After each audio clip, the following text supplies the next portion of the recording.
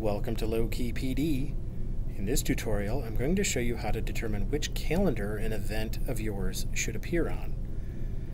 So you've created an event, or you're trying to create an event, you're adding details to it, whatever you're doing.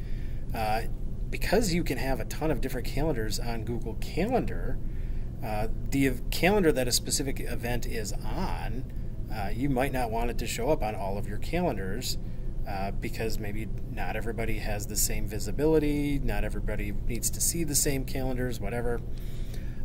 As you're creating this event, way down at the bottom here, right now this event is scheduled to be on a school calendar that I have for school events.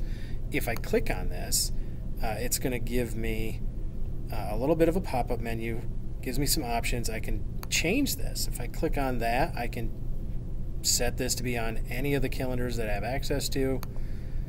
I can change my free or busy, a lot of different options here. Once I am more specific about which calendar I want this event to show up on.